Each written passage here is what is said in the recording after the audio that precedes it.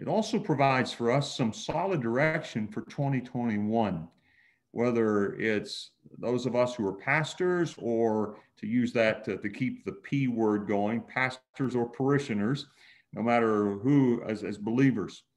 It speaks to Pastor Andrew and to me. It speaks to you.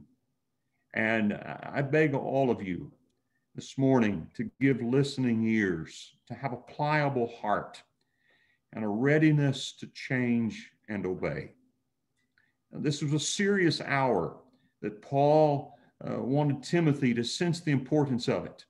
It was important not only because Paul was facing death, but change was coming in leadership in the church there at Ephesus, and even more because both Paul and Timothy would be judged one day when Jesus Christ appeared.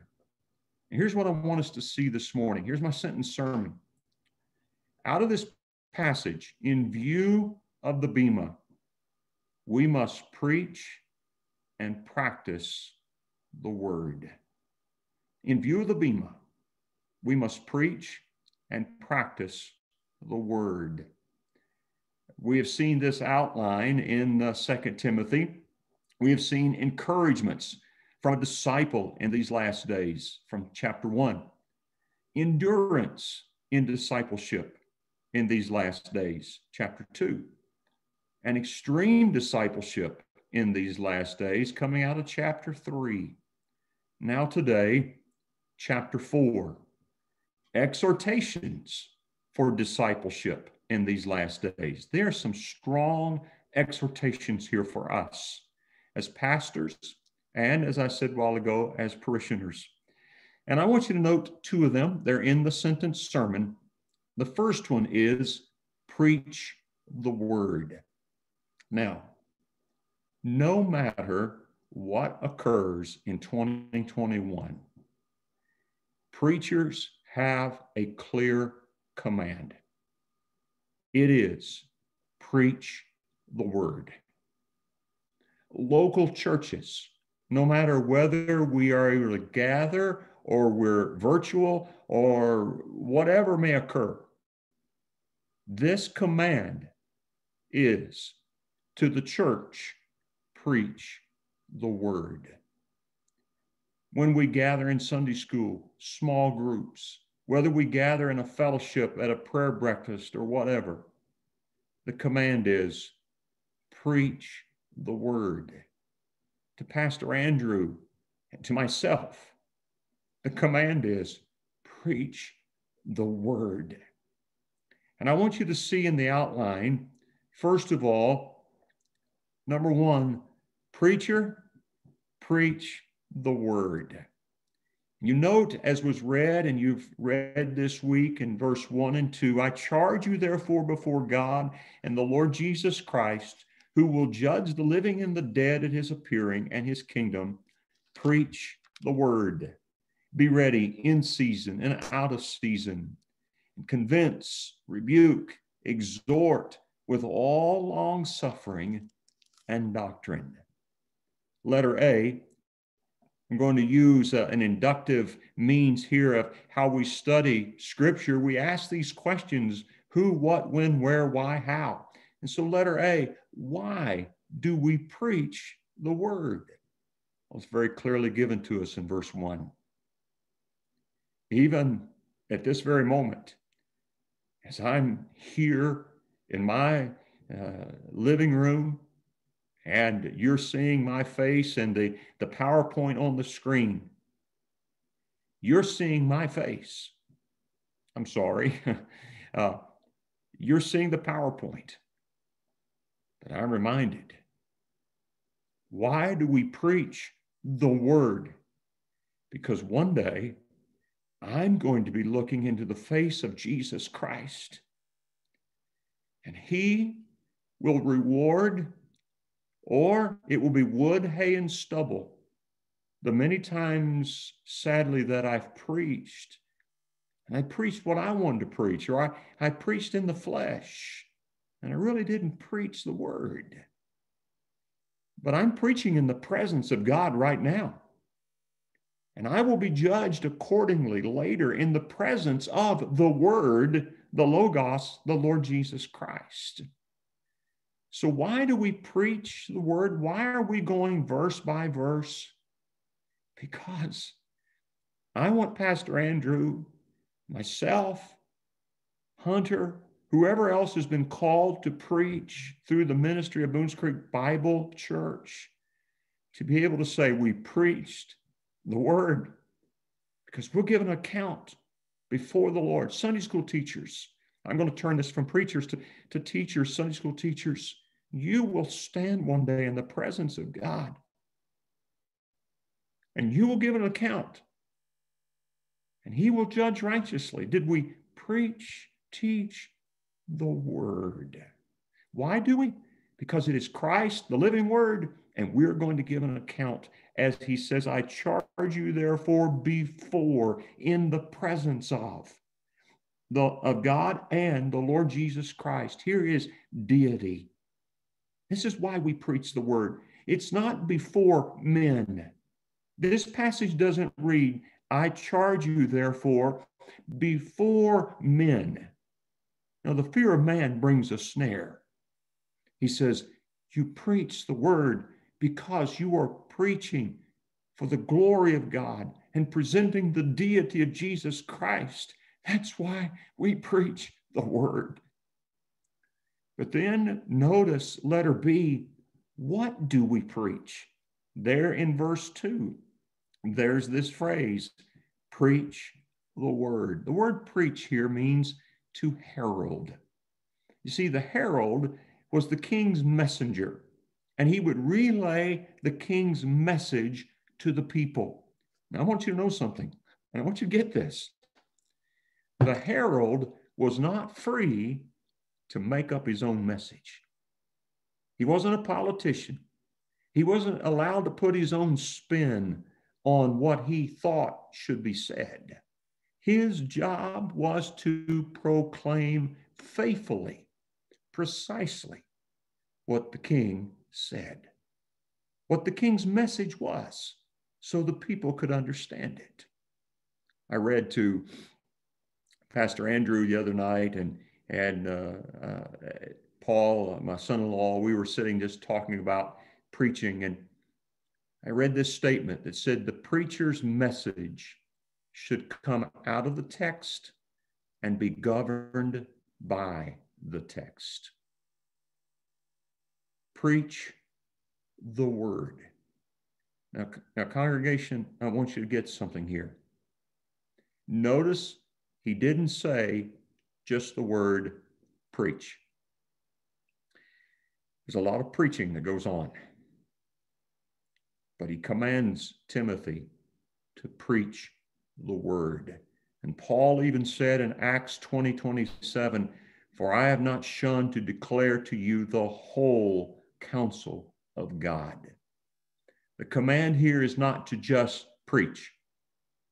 The command is to preach the word. So we see the why. We see the what do we preach. But then notice, when do we preach? Well, verse 2, in season and out of season. What it means is that we preach the word whether it's convenient or inconvenient, whether it's welcome or it's unwelcomed, whether it's favorable or unfavorable, whether it's affirmed and loved or criticized and hated. I want to announce to you that since the word is always profitable, it's always appropriate, it's always sufficient, coming right out of 2 Timothy 3:16 and 17, then preach the word anytime and all the time, anywhere and everywhere. There is no time when preaching of the word is not appropriate. It's not what we want to say, but it is what the word, the Logos, Christ is saying to us. So when do we preach? Anytime, every time. And what do we preach? The word. And why? Because it's before God. It's how he has designed for the word to go forth. Line upon line, precept upon precept, here a little, there a little, as Isaiah says. But letter D, notice, how do we preach? It's in verse 2. We preach the word with life application. Notice these phrases. He says, preach the word, be ready. In other words, you are to, at any moment, be able to share the word, to preach at any moment. And he says, in doing so, you convince. The word here means to reprove, to bring to light. In other words, we appeal to the reason. And when I'm preaching and seeking to convince you, I'm playing to your thinking, your reasoning, and bringing to light sin or areas. Even the question a while ago, when I asked, what have you learned about God in 2021? What I was doing was trying to bring to light some things to help you apply in your life. Okay, this is how God is, and this is how I should be. This is what truth says, and this is how I should walk. And constantly, as preachers, we're turning on the light to see where we need to change, where we need to grow, what we're doing right, how to stay right. That's what the scriptures do, 2 Timothy 3:16. But he also says to rebuke. How do we preach? We speak seriously, solemnly. We're appealing to your conscience. It's with gravity. This is the word. It makes no difference what anybody else says. What does the word say? There is no higher authority than the word of God. It transcends every man's thinking, all of man's words. You read Psalm 119. Spend some time studying Psalm 119, and you will see how important God's word is. You have, even as the psalmist said in Psalm 119, you want to be more wise than your teachers, the ancients? Know the word. Then notice the word exhort. As preachers, we not only convince, we rebuke, but we exhort, we appeal to the will and emotions. Many times you see me, and I mean this, I'm begging you, and I will say that as a pastor, one of the things that burdens my heart many times is I wish I could change you, but I can't. But I know the power of the word can. And if you'll just listen to it as it's given, and we appeal to your reason, to your conscience, to your will and emotion, to your heart, he says, preach with great patience. I know, and I forget, but I know it takes time for people to change. We don't always get it the first time. I don't always get it the first time. And sometimes I found myself reading a passage and I go, oh, why didn't I see that before? It's because I wasn't ready to receive it. I wasn't listening. And sometimes you get weary of maybe hearing us repeat things over and over and over again. But we are to be patient with you just as you are to be patient with us. I will say this without reservation. My heart's passion is to give careful instruction so that you, church, can grow in Christ. I have no greater desire than to hear that my children walk in truth. And we think of that in the family context, and we should. But I will say this, as a pastor, I can speak, I'm sure, for Pastor Andrew and anyone else who preaches in the pulpit or in this means. My passion and heart for you is that we would grow in Christ. And that we do so through great patience and also teaching, instruction. You see, true preaching is not only the explanation of the passage, but it's the application as well. And it's the Holy Spirit that drives it home. And if there is just teaching without application, then it can just be religious talk. And as you know, there's a lot of preachers that can say a lot of things with a lot of amens, amen, and amen, and amen, and amen. And on and on and on it goes. And there's nothing wrong with stories, nothing wrong with things to get us to understand an object lesson or whatever. But I'm going to tell you, we're to preach the word with life application. But then notice in verse 3 and 4, number 2, we are, as we look at the Bema, we're not only to preach the word as the preacher preaches the word, but number 2, people listen to the word. Somebody say it this way: preacher, preach the word. People, listen to the word. Look at verse 3 and 4. Because people, you help the preacher when you listen to the word. And I want you to note something here in verse 3 when he says, for the time will come, and that time is here. The time will come when they will not endure sound doctrine. We want a lot of entertainment. We want a lot of music. Nothing wrong with that. Nothing wrong with laughter. Nothing wrong with those things. But notice he says the time will come and has come when they will not put up with, they will not stand sound doctrine, but according to their own desires. And notice the word according. It means, the word is kata, down from. It means coming down from out of their heart. What draws them, this lust in their own heart, their selfishness. According to their own lusts, they have heaped up or gathered or accumulated teachers to tell them what they want to hear. I want you to notice something really, really important here. We shake yourself a second. Stay with me now. Notice that folks who do not want to hear the pure teaching of the Word of God, they accumulate teachers. See the plural? They want the teachers to tell them what they want to hear. And they turn their ears away from the teacher, singular. The word truth here in this passage speaks of Christ. So look what happens. When you do not want to walk in the Bible, you don't want to hear the word being preached, you want to, and sadly, many so-called Christians fit in this category. We accumulate, we're prone, and I say we because I'm speaking very generally, we are tempted to accumulate teachers, plural, that will tell us what we want to hear, and we turn our ears away from the teacher, singular, Jesus Christ, the Logos, who will tell us what we need to hear. Please let that sink in a minute. I am so thankful for all of the preaching podcasts that we, and even on the radio, that we can listen to today.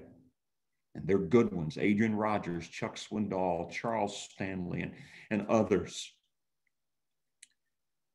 But I'm telling you, with all of that good comes a lot of preaching out of ministries, out of churches that are in the emergent church movement that tell you what you want to hear and make you feel good. And of course, obviously, you're going to think of Osteen when you think of this.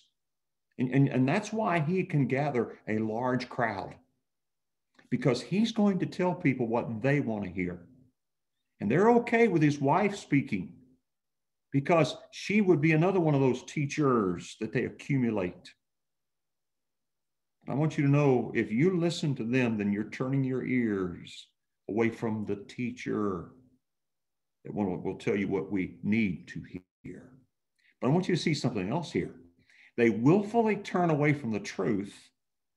And what do they turn to? Notice the word here.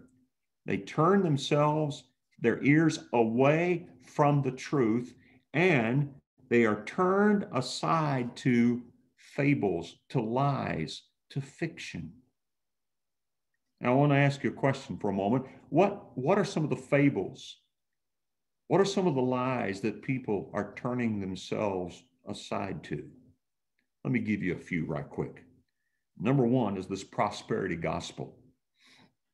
It's this health and wealth gospel that supposedly is the automatic divine right of a born-again believer the moment that he is born again.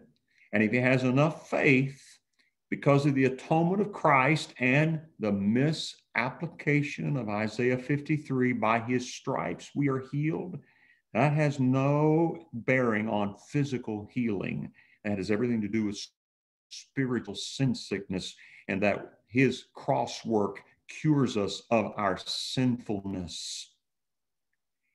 But here the prosperity gospel says that once you're saved, you should also be able to not only have your sin removed, but there goes all of your sickness, your poverty. And in essence, it's like, so I guess we'll never die.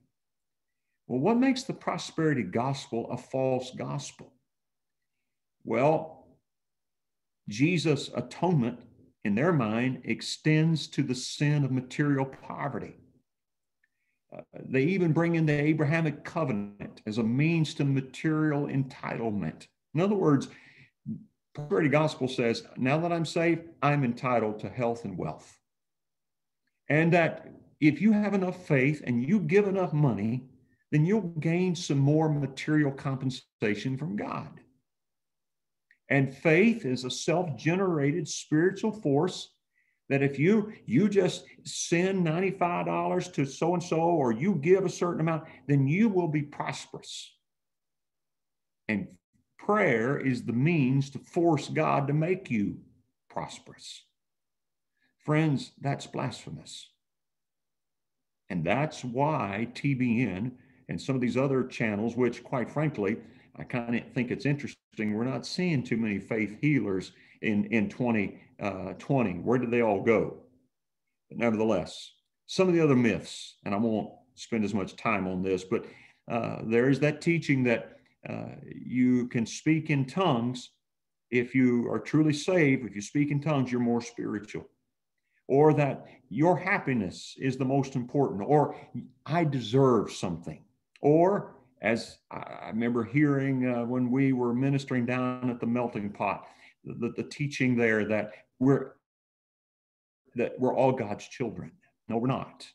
We don't become that child of God. We're a creation of God, but we don't become the child of God until we come to Christ for salvation. And then there's the teaching that there's many ways to heaven. We're all going to get there. And as long as we're sincere, we're going to be okay. There are others that there's modalism, M-O-D-A-L-I-S-M. It's one of the most common theological errors that's being taught today. It denies the Trinity. It says that God the Father, Son, Holy Spirit, they're not three in one. They're stages of history. God the Father, Old Testament. Then at the incarnation, God the Son. And now, later on, the Holy Spirit, and which is totally wrong. So I've spent a little more time there than needed, but nevertheless, exhortations for discipleship in these last days: preach the word. Preacher, preach the word. People, listen to the word. And then he comes back to verse 5, preacher, persevere in the ministry of the word. Notice in verse 5, but you be watchful, be sober, be calm, preacher, in all things, endure afflictions. And Paul, here he is in prison. He's near death. Can you just see the pathos in his heart and his mind as he's sharing with Timothy? Timothy, be ready, be calm. It's going to be okay. You're going to endure hardship. I have. And if you want to read about it, go to 2 Corinthians 11 and see all that Paul went through. But he says, Timothy, stay with it. Fulfill your ministry. Carry it out. Don't quit. One preacher, Ray Pritchard, writes, in a world of itching ears, preach the word. To a generation gone astray, preach the word. In a time of moral crisis, preach the word. When people don't want to hear, preach the word. When false teachers abound, preach the word. In good times and in bad times, preach the word. And when people listen and when they don't listen, preach the word. And I'll add one more. And in 2020, preach the word. In 2021, preach the word. So in view of the Bema, we must preach the word, But let me finish up the message by sharing with us we must practice the word. Notice verse 6, 7, and 8. These verses give us a past, present, and future look at Paul's life.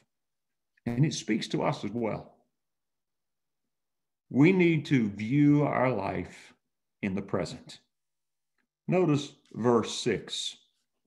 Think about today. But I am ready. I am already being poured out as a drink offering, and the time of my departure is at hand. Today, believers, reproduce yourself in others. Notice the phrase, being poured out. Timothy, as if Paul were saying to Timothy, Timothy, preach the word, even in the face of opposition. I'm about ready to die, but I'm getting ready to hand the torch over to you. And I want you to know, one of the hardships of passing off the scene is, and I heard older guys talk about this, and I even heard them say, oh, who's going to fill our shoes and who's going to carry on the torch? Well, let me just tell you, God always has a remnant. The church will not be defeated. And I, for one, am excited about young men like Pastor Andrew and Hunter and other men in our church, even younger guys and these younger fellows who I see potential in. They're going to be used of the Lord in days to come. We today as adults, we need to be pouring our lives into the younger. It's what Paul did with Timothy, what Paul did with others. And when you're gone, there should be others who will carry on with Christ because of your influence. It starts in your own home. It starts with your local church. And today, believer, reproduce yourself in others. Letter B, today, give yourself wholly to God. Notice in verse 6, being poured out as a drink offering, as a sacrifice, totally given over to God. And then letter C, today, view death as your blessed departure. Can you see Paul? Can you hear him? And the time of my departure is at hand. Now, he didn't know exactly when he was going to die. He knew he was near death. He knew that Nero was breathing down his neck, so to speak. But you know, it's like the rapture. We talk about the Lord is at hand. He is saying here, time of my departure, to enter into the presence of God, it's at hand. And he viewed death as a blessed departure from this earth into the presence of the Lord. Because you remember what he said in Philippians 1, he said, for me to live is Christ and to die is gain. And he knew what heaven held for him. And I want to say for all of us today, let's live in the light of the fact that as much as we are enjoying what we are around us, there's a better day coming. So today, we reproduce ourselves. Today, we give ourselves wholly to God. We view death as a blessed departure. But let's also, from this passage, view our life in the past. Notice Paul says here in verse 7, he said, this is how I'm seeing things right now. But I want to look to the past for a moment. I've lived as a good fighter. I have fought the good fight.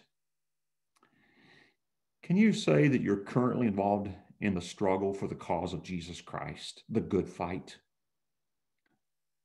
I'm going to just mention this, how sad it is when I see a lot of fightings among believers, when I see fighting among families, when I see conflict among people. It's not a good fight. I'm going to tell you what a good fight is. The good fight is for the cause of Christ. It's a fight that we are more than conquerors through him. And Paul said, I have lived and I have fought the good fight. I have fought in the arena of the cause of Christ. And then he says, I have lived as a good runner. I ran the marathon. I didn't quit. I stayed in my lane. But he says, I've also lived as a good soldier. I kept the faith. I've guarded that deposit of truth about Christ that was given to me. Believers, can you look back over your life and say, I've lived as a good runner. I've lived as a good soldier. I've fought the good fight. But then he says, view your life, Timothy, and to us. View your life in the future. Verse 8. Finally, there is laid up for me the crown of righteousness, which the Lord, the righteous judge, will give to me on that day, and not to me only, but also to all who have loved his appearing. Notice, I'm looking forward to that reward, that crown. Second of all, I'm looking forward to standing before the righteous judge because I know he will judge fairly, righteously, correctly. And I'm looking forward to Christ's return. As you look to the future, can you say, I love the Lord's appearing. I'm looking forward to seeing him. Oh, my friend, this passage, yes, it speaks to us as preachers, but it also speaks to us as parishioners. And in view of the Bema, we must preach and practice the word. I want to encourage you today to think on some truths as we end up things today. I want you to stop what you're doing. Would you just gather your thoughts with me for a moment? When you look at this passage we've studied, it's like Paul is writing out the statement of his life. I've run the race. I've finished the course. I've kept the faith. I've fought a good fight. I've poured out my life.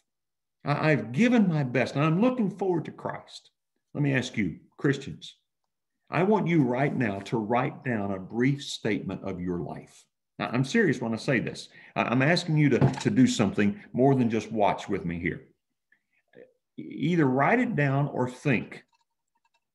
What would be your brief statement of life? In other words, what Paul says here in verse 6, 7, and 8, looking at the present, looking at the past, looking at the future, what would be your brief statement of your life? Past, present, and future. How would it read? I'm gonna give you a moment to think about it here. I want to finish up this way today.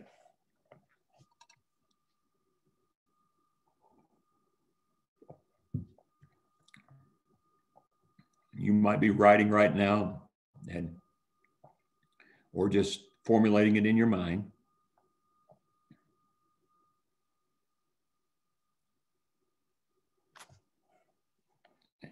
And if you want to use 6, 7, and 8 as kind of a guide, that's great.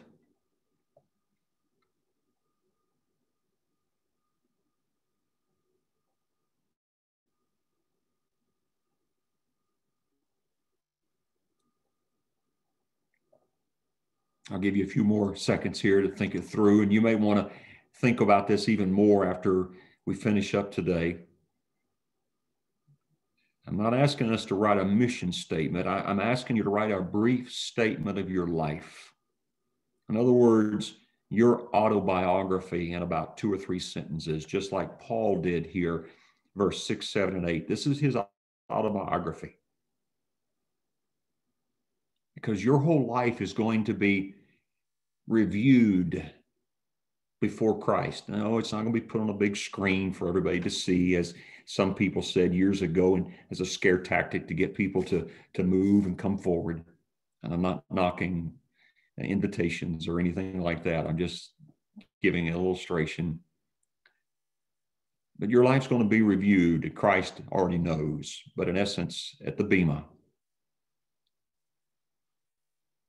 what's your autobiography? How would you write down your statement of life? I would encourage you today to share it with your family, with your spouse, with loved ones around you. To consider that in view of the Bema, we must preach and practice the word. It's not our portfolio that's going to hold any weight at the Bema. It's not what we've amassed in this life. It's only what's going to be done, what's done for Christ, for God's glory, and empowered by the Holy Spirit. Now, what Paul says here. He says, I'm already being poured out as a drink offering. The time of my departure is at hand, and I have fought the good fight. I have finished the race. I've kept the faith.